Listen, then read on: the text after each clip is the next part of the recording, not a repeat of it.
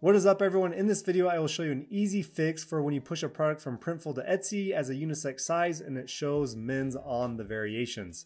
I have an easy way to prevent this in future listings, as well I have an easy fix for your existing listings that you've already pushed as unisex and all of the variations show as men's sizing even though it's a unisex sizing. So on our Printful dashboard here, when you're pushing a listing to Etsy, the first option is unisex sizing, and if you push this to Etsy as unisex, it will show as this. So S letter size men's, M letter size men's, L letter size men's, etc. If you push it as men, it will show on Etsy as just the letter size, so S, M, L, XL, 2X for the sizes, and it has no gender related to it. If you push it as women, it will show up on Etsy as S US letter, M US letter, L US letter, etc. So the ideal way to push your products for now until Printful figures out a solution for this is to push them all as men if it's a unisex size. So for this example, I'm doing a Bella Canvas 3001 shirt, which is unisex fit.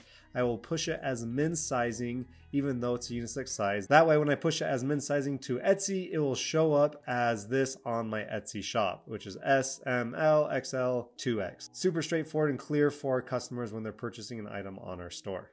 Now I'll show you an easy fix that will save you time and headache for if you've already pushed listings to your Etsy store as unisex and you've edited the variations and then they become unsynced on Printful. And I'll show you a quick example. So if we go back to my Printful store, you'll notice the listing where I've edited the variations, it says 15 not synced. In the past, I'd go ahead and edit this listing on Printful and I'd manually sync each variant, which took so much time and was such a big headache. But I found an easier way to completely skip this step on the Etsy side. So when you're on your Etsy Shop Manager dashboard, you'll go to Listings, and then you'll go and select the listing that you want to edit, and you'll scroll down here to Variations. You'll now go to Edit Variations, and then you'll go ahead and delete color variation here, as well as delete your unisex size variation. And now this part is extremely important that you follow exactly how I do it. Under Add a Variation, you'll select this drop-down menu, and then scroll down to the bottom. Under None of These Work, click Create a New Variation, and we will name this Primary Color. And then you will click Add, and now we'll need to go ahead and add all the colors that we're offering on this specific listing. Depending on how many you have, you'll go ahead and add that there, the exact same process that I just did.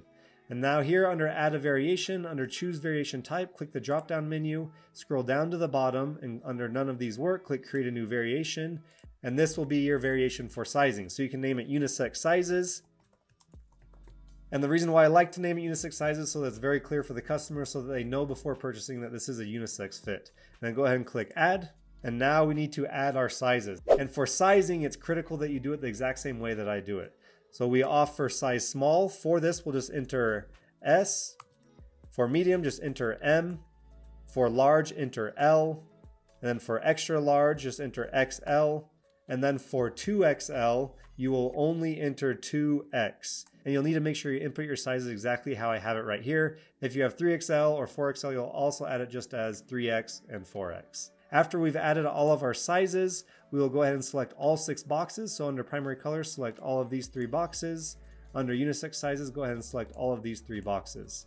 And just to note, if you're offering only one color for this product listing, you can skip the step for colors because you're only offering one color. You do not need to add a variation. If you do add a color variation when you're only offering one color, it will still keep all of your variations unsynced. So only add the color variation if you're offering more than one color. Once we've added all of our variations, we will go ahead and click Update. Now we need to add pricing, and there's an easy way to bulk edit our pricing. So select this box here, click Update Price, and then change the price to whatever you want to sell your item for. So I'll do $24.99. This is just an example. And because 2XLs cost more, I'll adjust the price accordingly. So I'll go ahead and select the 2XLs for all colors, and then click Update Price, and I'll change these to $26.99. After I've edited the price, I need to update the quantity. As you see, it shows 1 here for each item. So I'll go ahead and select the box here, and then hit Update Quantity, and change this to $9.99. And then I'll hit Save and Continue. And once you've completed that, we are good to go to save as draft or publish the listing. And for this example, I'll just hit Save as Draft. Either will work. Once it has been saved, we need to go back to Printful and then scroll to the top and select Refresh Data. It will take a few minutes for data to be synchronized. If you have a lot of listings in your store, over 100 or so, it will take several minutes, so just be patient and wait until it's completed.